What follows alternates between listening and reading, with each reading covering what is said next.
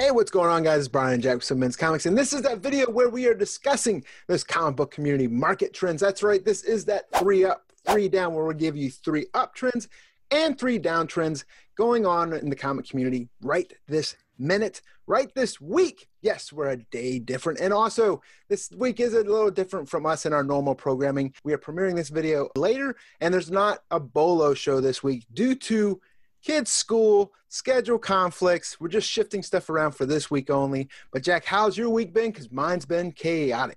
Yeah, it's definitely been nuts. We've had to shift stuff around all week, move meetings and all kinds of things. But you know what? Either way, no matter what's going on in life, the comic market keeps moving, and we're seeing those up and down trends. And no matter what we've got on this list, I want to know what you guys out there in the Simple Men's Comics YouTube family, what you guys see as up trends, what you guys see as down trends, and not just what's happening right now, but where you see the market moving in the future. Let's see those in the comment section, because I love going through and reading what you guys think. I will say within that schedule shift, we have one positive that's coming out of it. There will be a future video very soon on this channel, where last night, instead of when we normally record this video, we actually recorded an interview with Mr. Kyle Higgins. And who is Kyle Higgins, Jack? Well, Kyle Higgins is the Hollywood director and comic book writer who has been a major player in comics for the last 10 years. We're talking about DC Comics with Nightwing, Deathstroke, Batman, Gates of Gotham. We've also got work with Marvel with the new Rise of Ultraman, as well as doing Winter Soldier previously, Cowl with Image Comics, and of course, he kickstarted Mighty Morphin Power Rangers with Boom Studios. So we had to talk about that, as well as bring on Steve from Burke's Family 54 Comics, great YouTube channel, and one of the biggest Power Ranger fans I have ever met. And he is the authority on all things Angel Grove. So we brought him on to help us out with that interview, and that will be premiering very soon. Yes, you could say we brought the lights down in that interview, and if you watch it, you'll know why. But if you want to see it and you're not yet subscribed to this channel, subscribe, click that bell notification. That way you'll be notified when that video does hit this channel. And of course, we all have it on the audio version of that Simple Men's Comics podcast as well. But let's get into this week's trends, starting with the 3 up. This is a big one. People have been talking about this. They just launched a Kickstarter for it, but no, that does not mean the book is not going to be in comic stores. It still is. And of course, we are talking about Boom Studios, Matt Kindt, and Keanu Reeves, and we're talking about Berserker. Yeah, that's right. Now, we know that Berserker is coming in stores in November, and it is going to be probably the largest selling Boom Studios independent comic. Now, it seems like we are constantly giving that title to another property. You know, this was something that we saw with Once and Future and Something Stealing the Children, and then we saw it again with Seven Secrets, and then with We Only Find Them When They're Dead. But when you bring on a writer like Matt Kindt, and then the star power of Keanu Reeves, and a character that is truly designed for the actor and writer, and with a first look deal with Netflix, it has just everything put together that's going to get the comic market excited. And certainly we've seen that. We ourselves have announced that we have some exclusive variants coming for this title, and we're very excited about this title. But this is a completely different thing going on in Kickstarter, very unique. And what Boom Studios has done, teaming with Keanu, is put out a series of graphic novels and trades. So this really doesn't impact or negate or do anything to the current comic series. And these trades are going to ship in 2021. So you're looking at really an advanced look at getting to pre-order the entire series. And like, if you're familiar with a lot of these like Kickstarter programs and in the kind of like exclusive tiers as you go up and up and up, a lot of it has to do with material. So you can get these things all the way to like gunmetal, casing and boxing, just really incredible high-end type things. And this has exploded all over social media, and people have really gotten behind this campaign, so much so that it is currently sitting, as we record right now, Wednesday night, at $406,000 with over 4,000 backers. And if you pull this Kickstarter up, one thing you will see is constantly the money just going up and up and up, just constantly updating. People are really backing this. This, I really think, could be 28 days left. This could be $1 million Kickstarter. It could be like nothing we've ever seen in comics. And that's what happens when you bring this kind of star power on board. And the greatest thing about this, Brian, is people can kind of feel how they want to feel about it, but it's trade paperback. So it's really about reading more than it is about the secondary market or flipping. And it is creating a new revenue source for, this could be the type of thing it's not completely groundbreaking, because you see what's going on right now with Scott Snyder doing a very similar thing with his upcoming Image comic series Noctura. And we see what he's doing with that. And I want to say smaller scale, but I mean, that one's at like 160,000, which is an incredible number in and of itself.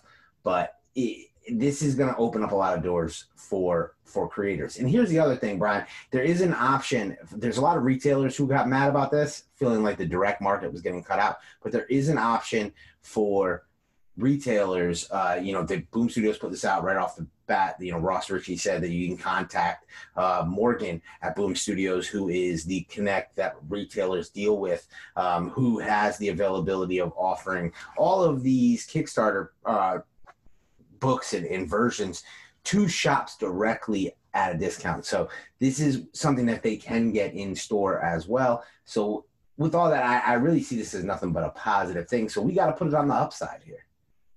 Yeah, and I agree, and I think Boom is smart with doing this, right? Because we know Boom has been taking care of comic book stores since this whole COVID pandemic, and before that, even with their guarantee return program they got going on. But with that pandemic, with the COVID going on, to do this and then put it on the retailers to have to sell, that could cause chaos, put retailers in a hurt spot. So by doing it through Kickstarter, they're able to offer these boutique type collectibles, these exclusive covers, these slip cases that you talked about, and not put that onus on the retailers to have to sell it. If they want to participate, they can, but by doing it independently through Kickstarter, it lets those books, the buyers get that collectible, get those special exclusive type versions of this, while not putting the burden on retailers. So I think that's a good spot. And Berserker itself, Kickstarter, upcoming comic book, Keanu Reeves, definitely on the uptrend. But the next one we're talking about is definitely up as well, and we have talked about this. We have just had the creators on for the third time, and we are talking about Kanto right now. But we're not just talking about Kanto 2, The Hollow Men. We're talking about this whole series has gotten re-energized with that release. Right, you're seeing the entire series get popular. We're seeing, again, the back issues are flying. I'm seeing $100 sale on the first print issue 1. We're seeing the second print for issue 1 from the first volume, a book that was available at Diamond as recently as just a couple weeks ago. It was regularly on like those dollar sales from Midtown, is now a $20 book. Of course, part of that kind of lines up with the current explosion of late printings that we're seeing going on the secondary market, where those prices seem to be astronomical, and this kind of plays right into that. But beyond that, we're seeing the new Hollow Men series that you mentioned. That series well received. Reader buzz on issue number 1. First appearances in issue number 1. That's something that's still being slept on. First appearances and cover appearances. And on top of that, those incentives are incredible. Both the 1 in 10 with the amazing TMNT homage, as well as that kind of like stained glass 1 in 25 look. Both of those are incredible. And this series is one that I think is going to continue to build momentum. We heard on our interview, if you have not seen our most recent interview with the creators, I don't want to say some of the things that they've said to us privately, but let's just say Kanto isn't going anywhere. Kanto's going to be around for a little while. This isn't a temporary thing. And I think the way that the momentum for this is starting to build, it's getting to a point where this is a major independent comics property. And where the ceiling is, I don't know that we've hit yet. I don't think we've reached that point yet. So certainly $100 seems like a lot for a first print issue 1. But when you consider the low print run on top of the damage to the print run, I think you've got a really rare collectible, and I think this is a property we've talked about it. 7 seasons in a movie, right? We think the world of it. Certainly, we've talked about it, that we think this could be a film franchise, this could be toys, this could be one that kids get behind, this could be Pixar's next big thing. And either way, it's just an amazing independent comic, creator-owned comic, and one that we encourage, if nothing else, you check out the trade paperback and give a read. Right, and you mentioned that interview, and don't forget, during that interview, we announced the giveaway for this Kanto. This is the one-shot. This is the San Diego Comic-Con variant. This was donated by Simple Man's Comic community member, Lala Schultze, as well as probably one of the biggest Kanto fans out there. So she was nice enough to donate this. We're doing a giveaway on that interview, so go watch that. And we will announce the winner for it on next week's 3 Up, 3 Down. So make sure you tune into that. And the last one we're talking about on the 3 Up portion. When I saw this, I was like, man, Jack, I haven't played this game since the 90s. Well, it's not a game. It's definitely a character. And we're talking about Quake. That's right. We're talking about Daisy Johnson. We're talking about Chloe Bennett. We're talking about Agents of S.H.I.E.L.D. Quake is a character who you can say what you want about Agents of S.H.I.E.L.D., right? And there have been high moments and low moments, certainly, with that series.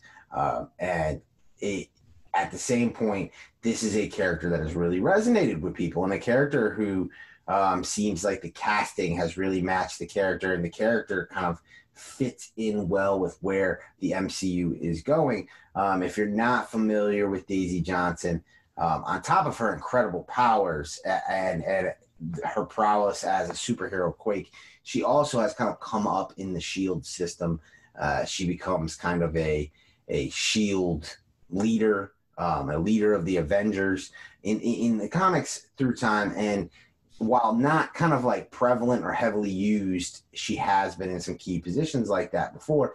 And I think that that's some place that they could go in the future. I'm surprised that we're not seeing Spikes right now on the first appearance. And that excellent sketch second print, that again, with second prints kind of going through the roof, I would think that that Secret War second print sketch variant would be the one that everybody would be looking for.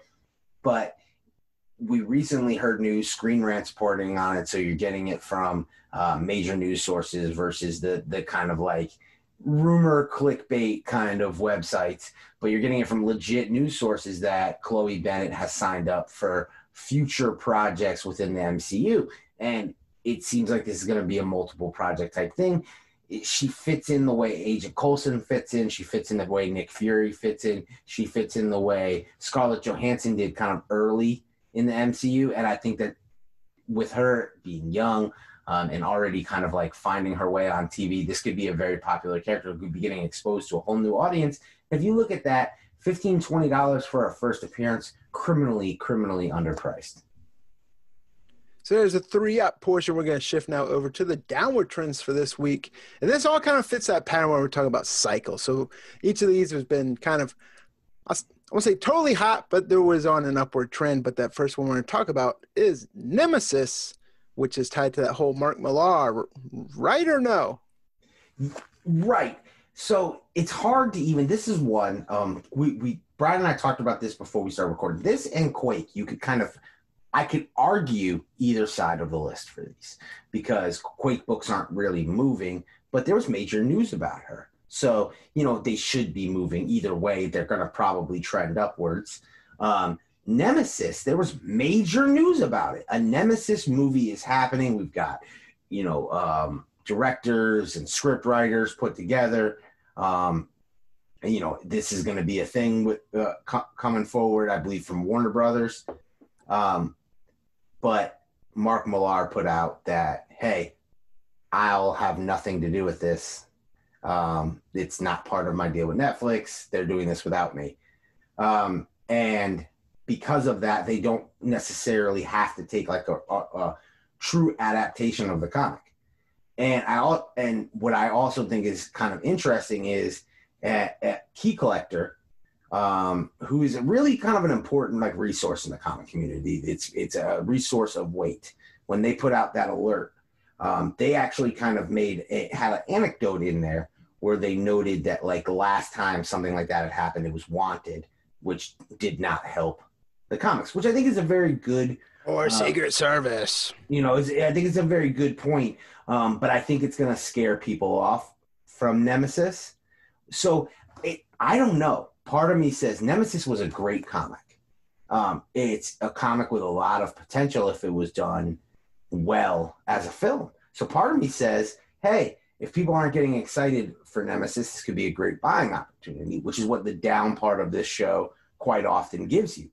But then part of me says, well, you know what? It could be Wanted or Secret Service, where it really doesn't connect to the comic at all, and it just doesn't have any effect on the secondary market. And it's very, very, very hard to predict. So because of that, I can't put it in the upside. It's got to be sitting on the downside. But this is what the comment section is for, because I would love to know what people's opinions of Nemesis are. Super cool book, but will we get to see the book that we love on the screen? So you mentioned Key Collector being a good resource. I know a lot of people use it. I don't really use it that much because from what I've seen, you see a lot of screenshots on Instagram. You see a lot of screenshots on Twitter, whether it's good or bad. Either way, but what I don't like about it is it's not really news. There's a lot of hyperbole. There's a lot of theoretical in there. They'll put, first appearance of so-and-so, and then it'll be like an asterisk or whatever, and it'll be like, Stacy Johnson's third grade yearbook said that this character is going to appear in this movie. And then it just starts selling copies. So either be factual or what's with the opinion, but if you choose which way you're going to be. I understand putting information out there, but that's just why I don't use the app. But the next one we're going to talk about on that 3 down portion, there's another book that was hot not too long ago, and we're talking about Champions.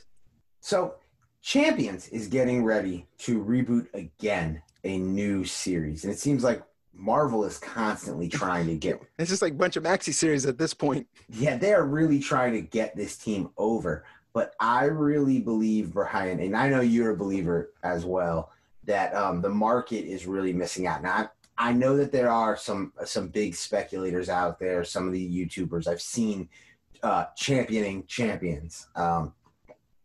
So I don't want to say nobody's interested in it. Gary Nusser, I think, is one of them, right? Yes, for sure. He's been talking about it for a long time.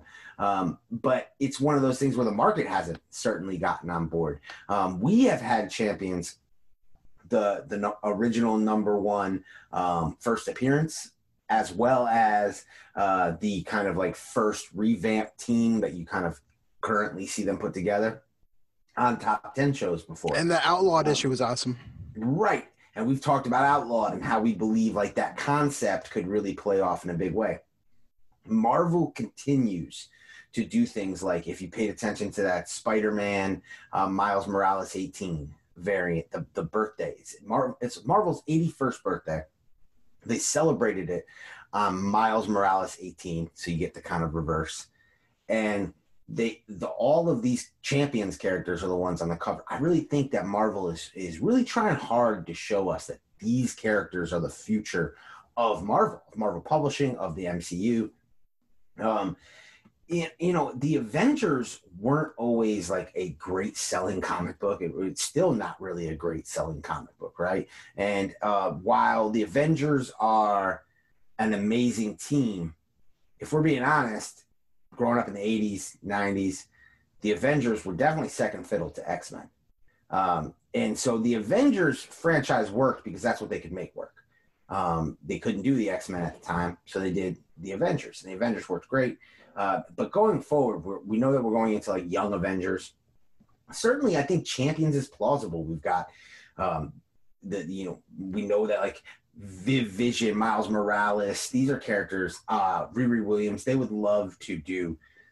Amadeus Chow, these are characters that they want to do, they want to get to, and these are still characters that are affordable.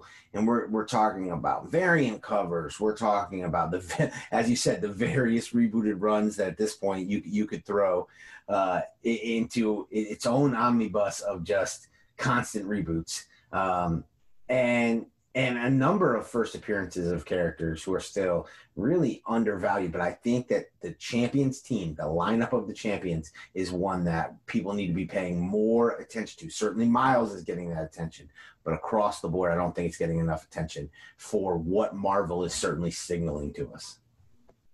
Yeah, I think it's also just the trend in comics you normally see. I mean, Teen Titans are well known, but you never see like the Teen Titans, Young Justice. I'm a huge fan of Young Justice. I like these like younger team books, right? And it seems like whatever pops from them is usually like maybe a first appearance that appeared in one of the team books and not the team itself. I still a huge fan of Champions, and I'm holding out. I think if they do something even as the Disney Plus, I hate to be one of those guys that's always like, well, if it's a movie or if it's a TV show, I think that's almost going to be what it takes though to really propel them. Great stories. It just doesn't have that, I say gravitas, but they're always going to go towards those bigger known teams, like you said, with the X-Men or the Avengers. Champions is freaking awesome, and if you're not reading it, I definitely recommend you do so. And then Gary Nusser will say the same thing. He's always put out good information for that. So if you want to, you can check him out. He's got the Comic Despective channel. Yep, Comic Despective. Definitely check him out. He's always kind of ahead of the curve, a big comic book reader, which is certainly something we advocate. Yes. And he's happy to be the one to say, I told you so. Yeah, for sure. For sure. But it's like Top Gun. Do not salute him, but you listen to him because the Pentagon listens to him. But either way, so the last one we have that 3 down portion. When I first saw this, I was like, what the heck is this, Jack? It's not even a comic. But we are talking about Harry Potter that has some comics with Harry Potter depictions in it, right? Yeah, well, what we're really talking about is the comic market wants Harry Potter. Fiends for Harry Potter so much. You'll hear solicits like it's like Harry Potter, but you never see a Harry Potter comic.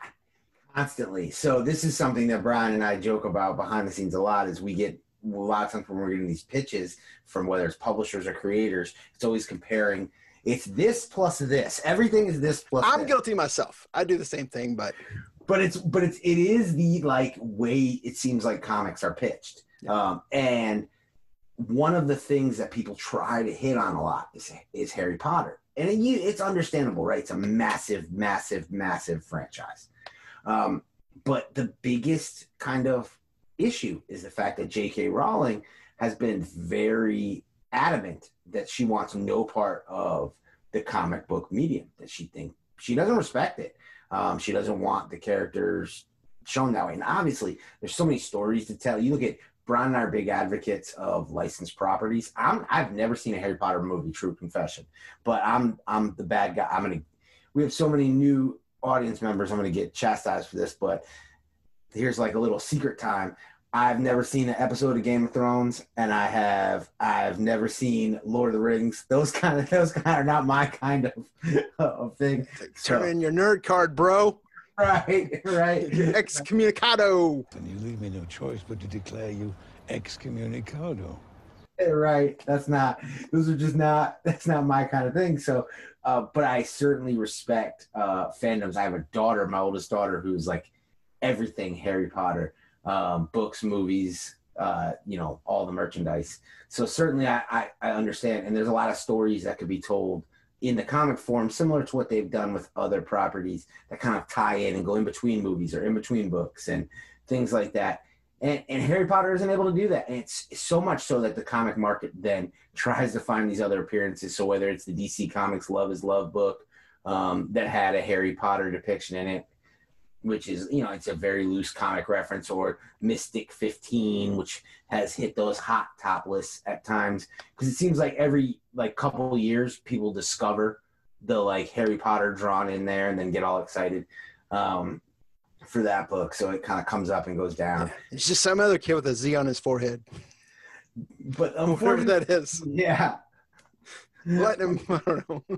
But the unfortunate reality is we're just never going to get Harry Potter in comics. And it's so much so that, every publisher is trying to create that next Harry Potter, that next book. And you hear that as that popular pitch. But really unfortunate, because certainly you would think they would be a big success within the comics market, but unfortunately, not enough money to get people who are already making the kind of money in the book market J.K. Rowling is excited.